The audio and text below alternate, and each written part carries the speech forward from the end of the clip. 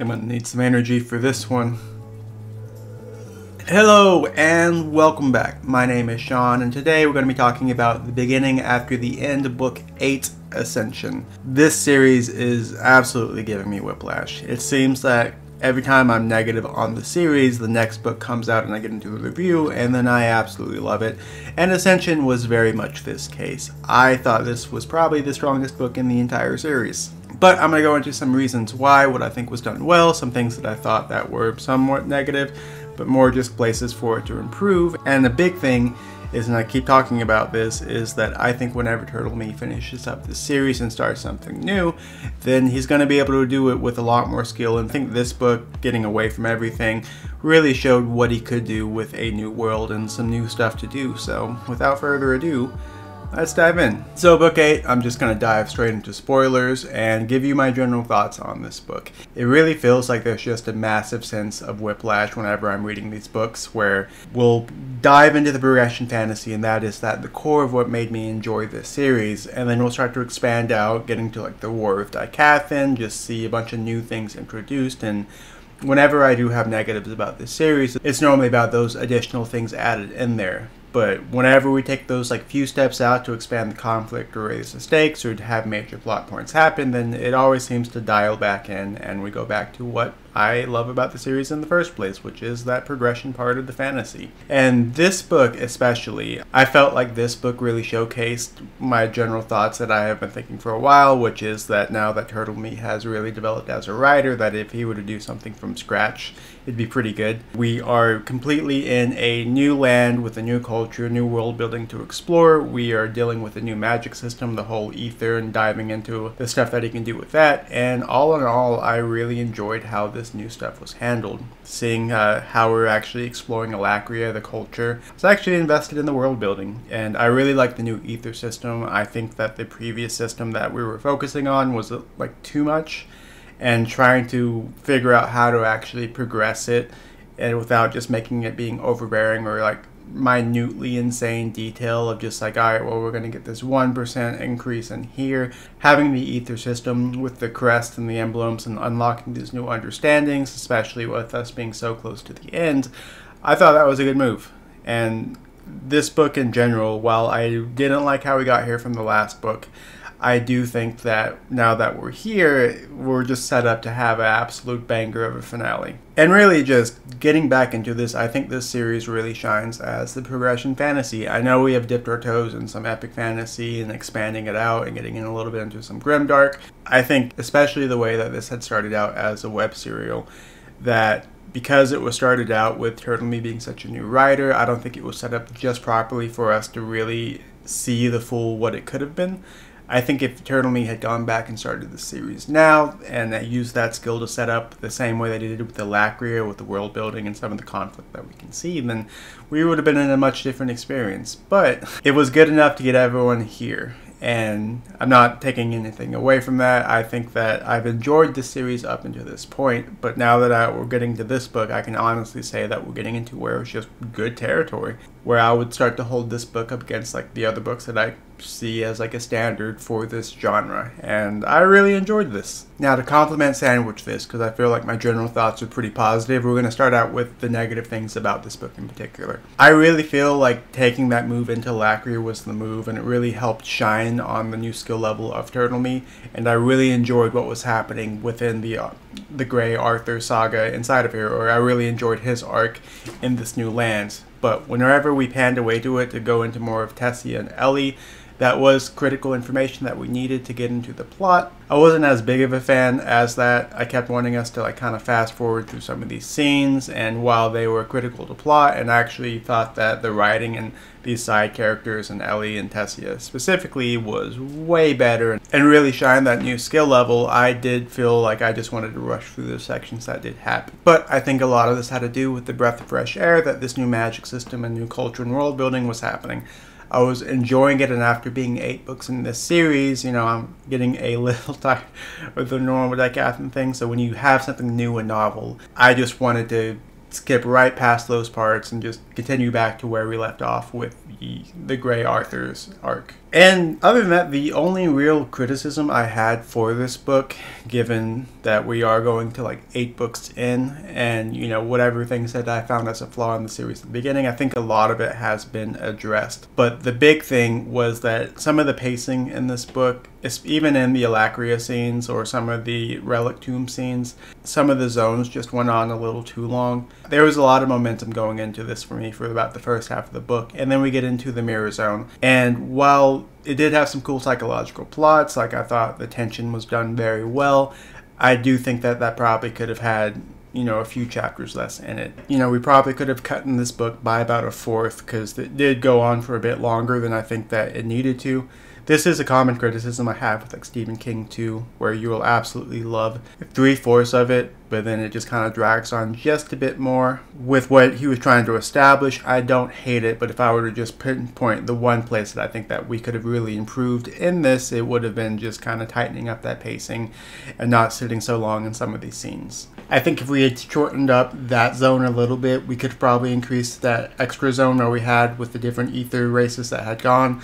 I felt that was a really interesting place we could have explored more. We dived a little bit into the sentience race of the Shadow Claws and, you know, the bird people, but it would have been cool just to really dive into that zone a bit more, because, you know, you have this cool little microcosm of different ether things that could have had a lot more lore going around with the Jinn, and just, I thought that zone was worth more of exploring, but it seemed like we spent more time in the Mirror Zone instead, which was just him sitting down basically assembling shapes in virtual reality. So, you know, just a bit of a missed opportunity.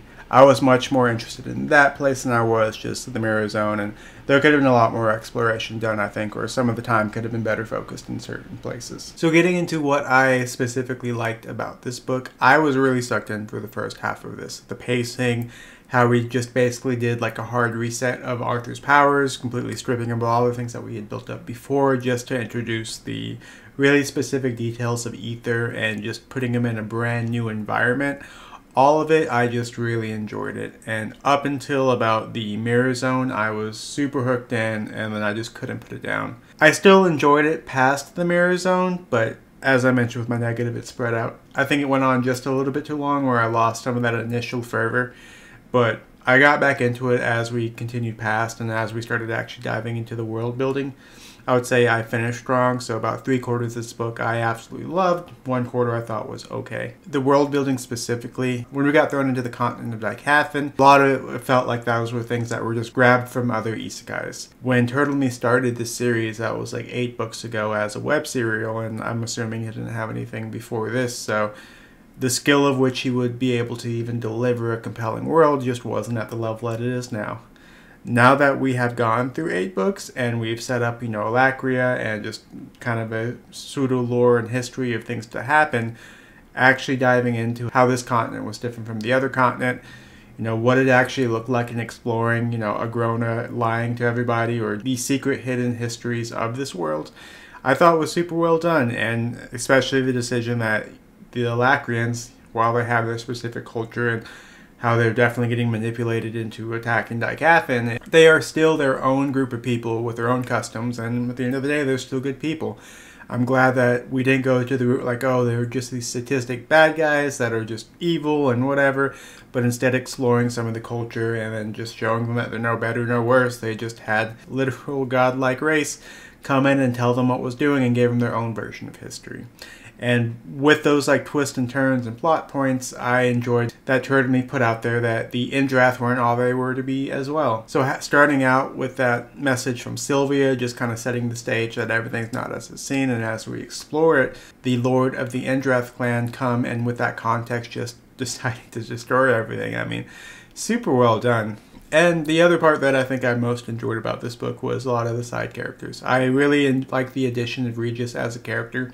I thought having a lot of Uto's personality in there was a good mix, and especially with how we lost Sylvie at the beginning of it, so having a counterpoint to Arthur that could be in his head, so that way when we're going through some of these progression scenes, then you'd always have that kind of back and forth going. I thought that was a smart move. I really enjoyed him. Having some of the Alacrians come in and actually follow him around, I thought was well done. Ellie's arc, while I thought Arthur's was better, I did enjoy having her as her own character, and the fact that they actually explored the wake of Arthur's leaving. So when they all thought he was dead, they actually went in and decided, like, hey, like, he was kind of what we were putting our entire war effort on. Like, what do we do now? And then also just the expectation of being the brother of him.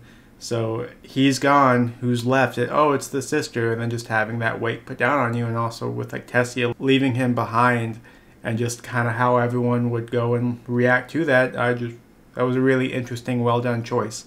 And I think even though I enjoyed the parts with Arthur more, that these parts really showed off the skill, and I think also helped Arthur's parts breathe. It was kind of like action, action, action, switch to them and the reflection of what they got left behind, and that also builds up some suspense and tension. So we know whenever he finally does make it back into the war, that it will be with a giant splash.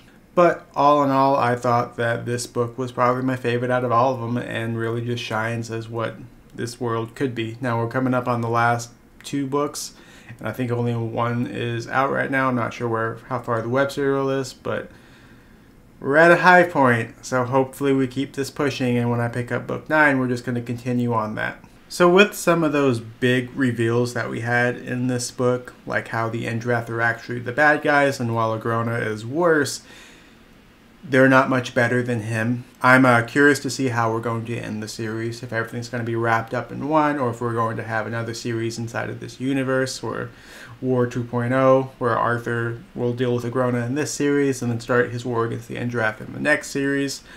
I don't know.